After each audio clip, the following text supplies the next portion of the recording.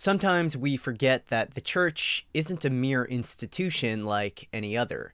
The church is the body of the resurrected Christ in which death is conquered. Christos Yannaras emphasizes that we must always keep in mind the true nature of the church, especially when engaging in ecumenical dialogue with other Christian traditions. The ecumenism of the 20th century was mostly focused on dialogue and allowing different historically alienated confessions and traditions to get to know each other. But this sort of superficial dialogue will never align with the eschatological, incarnational, and Eucharistic nature of the church. This sort of ecumenism lowers the church to the level of a worldly institution focused on worldly problems like feminism, human rights, the third world, and all the other practical and political issues we face in the modern world. But the church is not of the world. The church has conquered the world in Christ. There are so many different ways of resolving the problems of the third world or contemporary women's issues, but there's only one promise to truly conquer death: the church. Worldly institutions can help to foster liberty and promote education, but true freedom and true knowledge are found only in the church. The type of freedom the church provides has nothing to do with neoliberal freedom or freedom of choice. As Byung-Chul Han points out, this freedom to choose and enjoy often perpetuates even more pervasive forms of domination. Neoliberal freedom is the freedom of the supermarket, the ability to choose between a multitude of different things to consume. And while this freedom may be nice, it's not the primary interest of Yannaras. The freedom that interests me is the one which frees us from the constraints of the created world. This is the freedom that Peter was given when he walked on water alongside and through the power of Christ. In this moment, it became clear that Peter receives his existence only in and through his relationship with his Lord.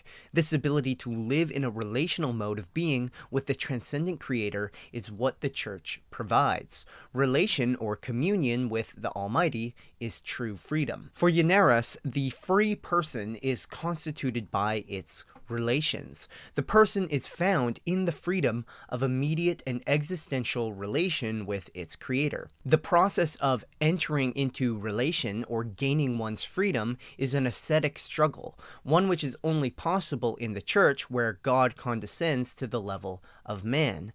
This ascetic struggle is a struggle for freedom, of liberation from self-enclosure within the ego and the passions in order to enter into relation with God. The second thing only the church provides is true knowledge. This knowledge is not mere information, which is, as Byung-Chul Han also notes, ultimately devoid of true knowledge as it's simply a repetition of the same. True knowledge involves self-transcendence, personal knowledge of the Creator of all things, a communion with something other than our own selves, indeed, something other to and beyond our own nature.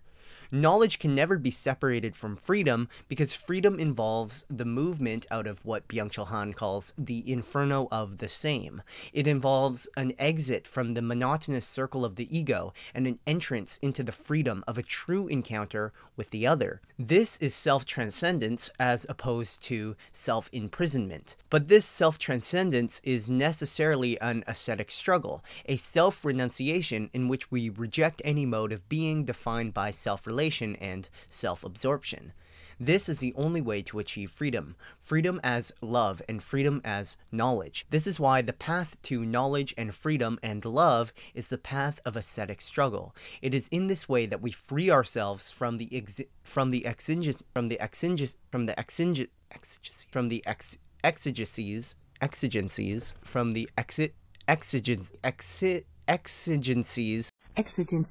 of the ego. To know the other, it is necessary to say goodbye to oneself. There are two ways to actually engage in this ascetic struggle at a practical level: the service of men or monasticism. Most of us aren't going to become monastics, so as Christians we should focus on blessing others and living for the sake of others. But Christian love of one's neighbor doesn't involve an abolition of the distance and distinction between people. The Christian is separated from others in order to be united with them. We love at an appropriate distance until the time when Christ will unify us all perfectly. Modern society precludes both distance and unity as it absolutizes the individual and collectivizes at the same time. It destroys distance through things like social media, which has the paradoxical effect of alienating people from each other even more. This is something that Byung-Chul Han has also talked about at length. Today's communication does not allow us to say you to appeal to the other. The appeal to the other as you presupposes a primal distance. Digital communication in particular is designed to eliminate all distance. Today, by means of digital media, we seek to bring the other as close as possible.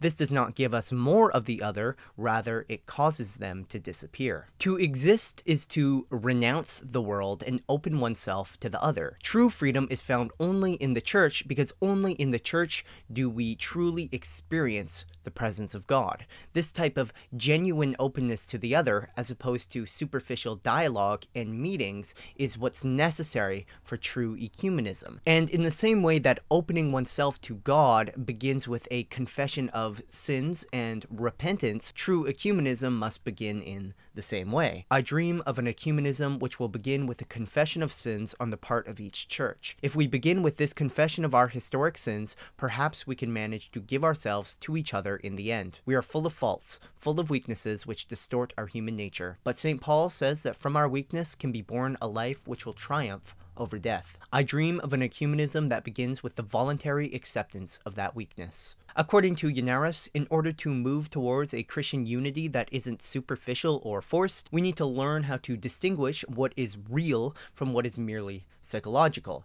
And by psychology, he's not referring to the scientific field, but to the psychological illusions and the ideologies that we create. While he doesn't give any specific examples, I assume he's referring to the illusions of our own righteousness, of the intrinsic evil of the other, and all of these ideological traps which keeps us from genuinely encountering the other in its otherness. Distinguishing between what's real and what's merely psychological is perhaps the most difficult thing we must do.